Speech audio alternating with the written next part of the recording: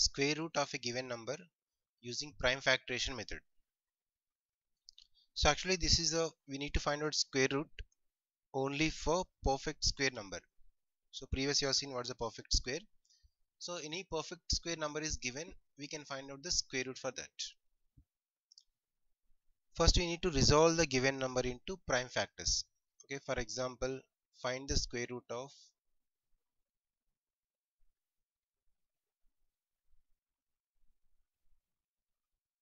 1764. 1764 I am taking. We need to find out the square root for this. So this 1764 is a perfect square only. So for that perfect square numbers only we use the prime factorization method to find out the square root. So we need to follow the steps. First step is resolve the given number into prime factors.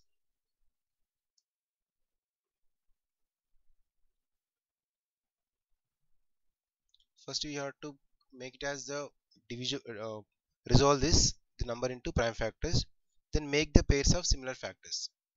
Next we have to make it into similar factors. So 2 we should take, then we should need to multiply that 1 number, that is we should do product. So let me explain with an example, it is clear for you. So 1764, this is a number, this is a perfect square number. First you need to write prime factors, product of prime factors. So that is 2 is the first prime number. If you do division, 2 table, 2 8 is 16, 1 carry, 1 6, again 8 2 is, that means 2 8 82 is 1764. Again 2 table, 2 4 is 8, 2 4 is 8, 2 1 is 2. Right. Next we can take 3 table because it's divisible by 3. And 3 is the next prime number. That is 147. 3 table 49 is again 7 7 is 49, 7 1 is 7. So first we should resolve this number into prime factors. Fine. So we need to write first. So 1764 is equals to 2 into 2 into 3 into 3 into 7 into 7. Next is similar factors. Make the pairs of similar factors. So yeah, we made it. 3 3 2 2 we should take. That is, this is 2, 3 2 times, 7 2 times. Then final step is product. That means the product of prime factors, chosen one out of every pair. One out of every pair you have to choose. So generally you can write 2 square into, this is 3 square into 7 square. So 2 out of pair, 2 on a number I am taking. Next to 3 into 3, one number. 7 into 7, 1 7. So overall square, single square you can write. Let us give the square root of the given number. If you multiply 2 3 is 6, at the same time 6 7 is 42. So 42 whole square. Therefore square root of 1764, this is the square root symbol, is equals to 42. So third step is the product of prime factors, chosen one out of every pair, give the square root of the given number. Right. Let us check with one more example. Okay, whenever they will give the perfect square number only, we need to use this prime factorization method.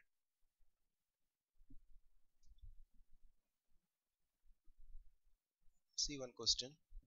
Find the smallest number by which 720 should be multiplied. So 720 is a number. 720 is not perfect square, but question is, what is the smallest number by which 720 should be multiplied to get the perfect square? So what should multiply? What should multiply to 720 to get a perfect square? And what is the perfect square number? Then find the square root also, you'll find out.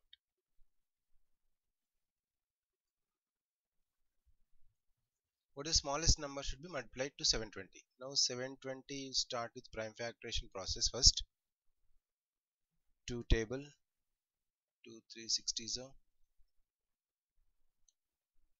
2 180 and 2 90s, same 2 table 45, again 3 is possible means you can take 3 15s are 45, again 3 table 3 5s are 15, 5 ones are 5. So finally 720 I can write as 2 into 2, all numbers, into 2 into 2, 2 4 times, again into 3 into 3 into 5. Fine. So here if you see the pair, 1 number 2 times, 2 into 2, 2 into 2, 3 into 3. So one extra 5 is there. That means one more 5 if I multiply, then this becomes perfect square. So what is the smallest number should be multiplied? So 5 is the smallest number we need to multiply.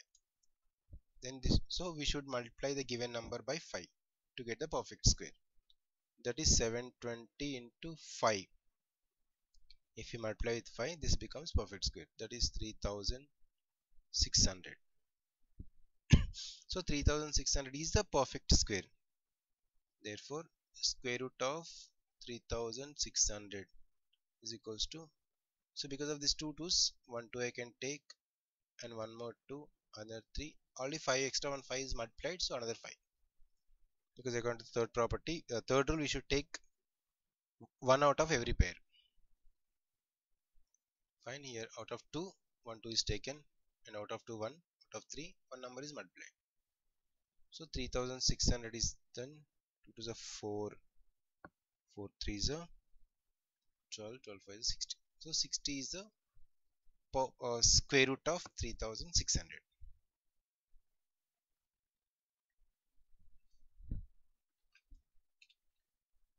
So let me explain one more question, similar using the prime factorization method only. Find the smallest number.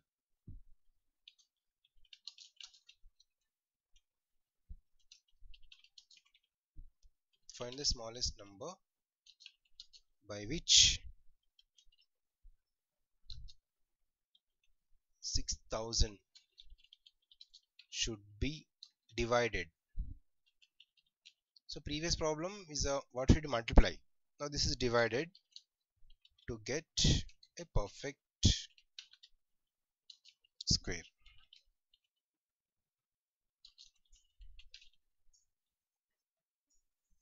And we'll find out what is the perfect square number to obtain and find the square root of that number also.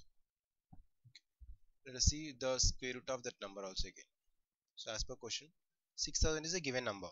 So this is not perfect square.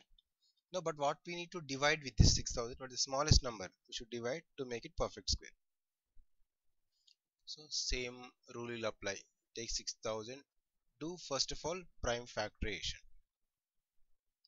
2 table, 2 3000, 2 1500, again 2 table 750, 2 table 375. So now it's not divisible by 2. Next 3, 3 ones are 3, 3 twos are 6, and 15 is 3 5s. Now again 5 table, 5 twos are 10, 25, 5 5s are 25, 5 ones are 5. So finally the given number is 6000. Just write as product, that is 2 into 2 into 2 into 2, again 3 into 5 into 5 into 5. So clearly in the product of prime factors there are 3 pairs of equal, right? So just to see the 3 pairs of equal, this is one pair, and this is one pair, and this is also one pair. Next remaining is 3 and 5. So these 3 and 5 we need to remove. That means we can write 3 into 5 together is 15. So 2 into 2, this is one set, and 2 into 2 is one set, and one more is 5 into 5 into these 3 5s and 15. So if you this 15 should be removed, that means 15 is actually multiplied. So if you divide this 15, 6000 if you divide by 15, then this we can cancel. So we must divide the given number by 3 into 5, that is 15. So let us check now. 6000 divided by 15. So if you do 6000 divided by 15, you will get 400. So 400 is the perfect square. So then 400 is equals to, the remaining part is 2 into 2 into 5. Square root of 400 is, so that is 20, because each pair, the remaining is, instead of this 2 1 2, instead of this 2 1 2, instead of these 2 5s 1 5. So this is the smallest number you should divide, means 15 you should divide to get the perfect square number. So this is the way we can solve. At the same time, yeah, whatever you should multiply or divide. Multiply means that extra we need to multiply, which is required. Division also, that which is extra, but that same number only you have to divide, apart from the pair of equal factors.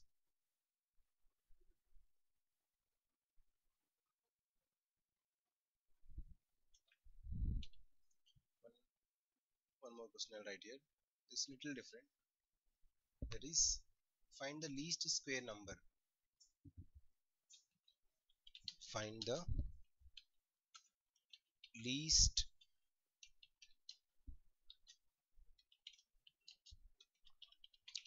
square number divisible by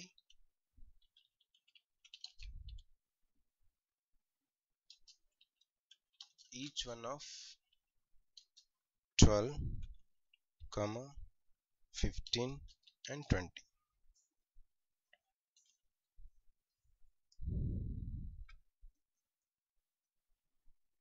This is the question. Find the least square number divisible by each one of the 12, 15 and 20. So least number divisible by each one of 12, 15, 20 is nothing but LCM, right? First you need to find out LCM of this. LCM of 12, 15, 20. So least square number should divisible by each one of them. So let us first find out the LCM. Now 12, 15, 20. LCM is 2 table, 6, 15 and 10. 3, 15 and 10. Yeah, 5 it is. 3 table, 3 ones are 3 5s are 5. So 5 table. So finally the LCM is 2 2s are 4, 4 3s are 12, 12 5s are 60. So 2 into 2 into 3 into 5. That is 60 is the LCM. By prime factorization, 60 will get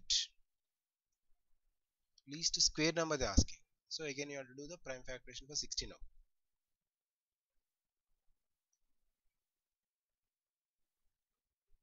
2 into 30, 2 into 15, 3 5s are 50, 5 ones. So finally 60 I can write 2 into 2 into 3 into 5. So to make it perfect square, it must be multiplied by 3 into 5. So 3 into 5 is 15. So extra 15 you need to multiply for this. Hence required number.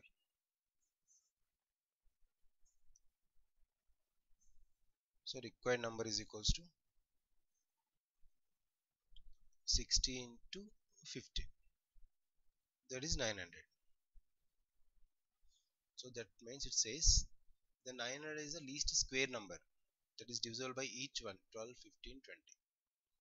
That means 900 we can divide by 12, 900 we can divide by 15, same 900 we can divide by 20 also. Least square number they asked. So perfect square is this. 60 is any number, but square number is 900. Okay, in the same question, least only number. If they ask only least number instead of square word, 60. So least square also means 900. So this is the way we can find out the numbers, which is multiplied by some number or which is divisible by some number to get the perfect square. This is a procedure we can follow.